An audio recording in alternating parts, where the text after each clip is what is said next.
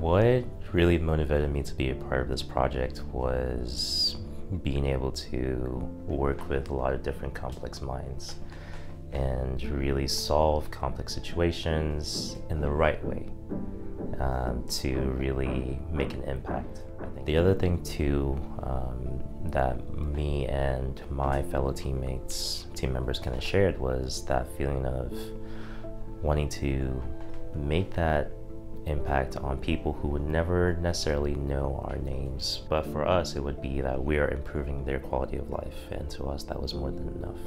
My name is Angela Chomjisha, and I'm the co-founder and a CFO at Kaaro Health. At Kaaro Health, we ensure access to healthcare for the rural communities by providing finance for medical equipment as well as health infrastructure, and we also support them with IT and management for the clinics that are located in the rural areas. We believe also at Kaaro Health that a sick person cannot be productive, and so with healthcare at their door, they shall be able to pursue their dreams to have healthy and prosperous families.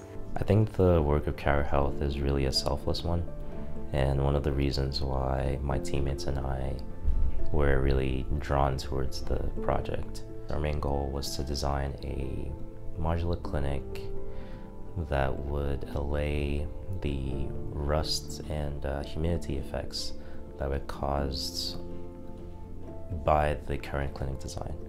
So our goal was to ensure that not only our design was sustainable, but would also eliminate those problems that the nurses were facing at the time.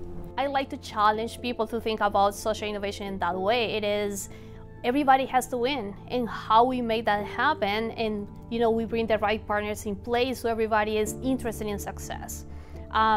In that way, we can actually transform and create prosperity in these regions that really need it, but at the same time, we create new markets and business opportunities. Make a product that's cost-effective, make a product that does what it's supposed to do, but make a product that really adds to the culture and the values of that community.